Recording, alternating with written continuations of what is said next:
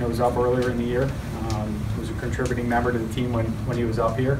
And when Lonnie came back, he went back down to AAA and continued to make progress down there. So he'll get another opportunity up here along with the other guys that are already on the roster.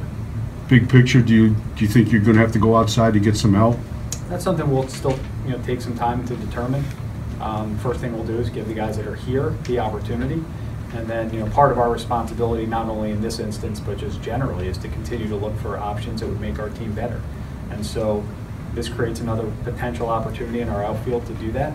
But I don't think it changes our approach considerably for how we would normally operate. I think we spend the balance of the year looking for ways to improve as a team and as an organization, and we'll continue to do that. We're going back to spring training and losing Abe, and Lonnie was out for a while, and Michael's been out for a while, so that's been probably the area of our team where we've had the most turnover. So hopefully we can get a little bit more continuity now moving forward, and in a few weeks hopefully get Michael back.